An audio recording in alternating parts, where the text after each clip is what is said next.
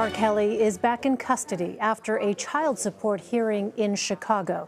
CBS News correspondent Jericka Duncan joins me now on the phone from Chicago. So, Jericka, what is it that you can tell us?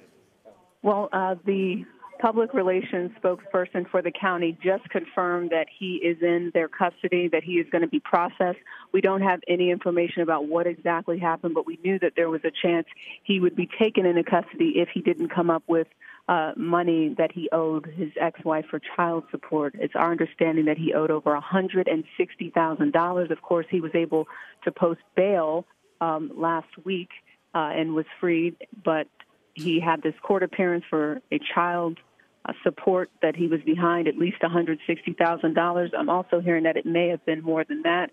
I just got a glimpse of R. Kelly as he walked away with officials around him. I didn't see if he had handcuffs on him, but his spokesperson, Daryl Johnson, I spoke with him. He said that he'll be having some sort of news conference within the next few minutes.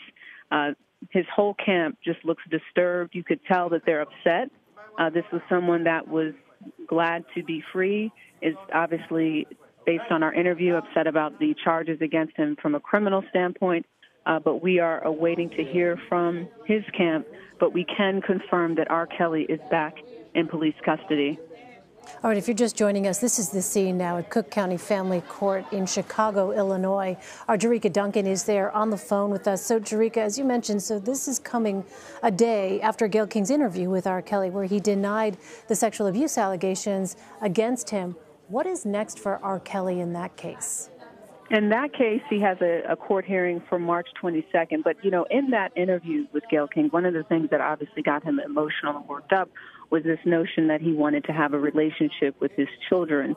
We were maybe hoping to throw a couple of questions out to him after he came out, thinking that he was probably going to walk out of here, but that was not the case today. There was a chance that he was going to go back into custody. We don't know all the details. Remember, this is family court, so a lot of these documents and all of the details about what's going on are sealed.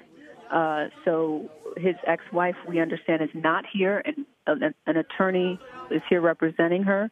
So she's not necessarily here to speak on her behalf or her children's behalf. So we will be relying on her attorney, perhaps, who might give a statement.